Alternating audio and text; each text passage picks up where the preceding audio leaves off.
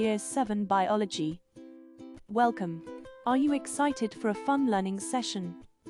Make sure you have your book and a pen before we start. Today you are going to learn about blood, muscles and blood. Blood is made from different components: plasma, red blood cells, white blood cells, platelets. The plasma is the yellow liquid part of the blood that carries both the nutrients and waste materials. Red blood cells contain hemoglobin. This is a compound that allows the red blood cells to carry oxygen.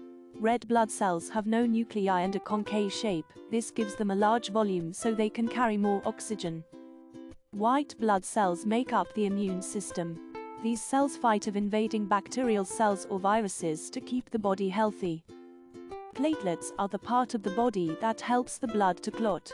This works to stop bleeding after a cut or wound. Platelets are the part of the body that helps the blood to clot.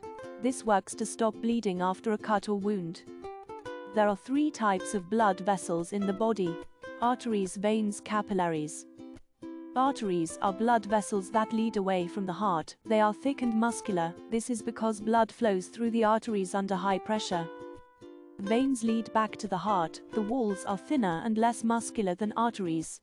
The blood flows in veins at lower pressure, and so there are valves in veins to prevent the blood from flowing back down the blood vessels. Capillaries lead from arteries to cells and then back to veins. These blood vessels are thin and are only 1 cell thick to make it easier for substances such as oxygen to pass from the blood into the cells. The pulse is the passage of blood as it has been pumped by the heart. It can be felt at certain places in the body, while large arteries are close to the skin, such as the neck or wrist. The heart pumps blood around the body.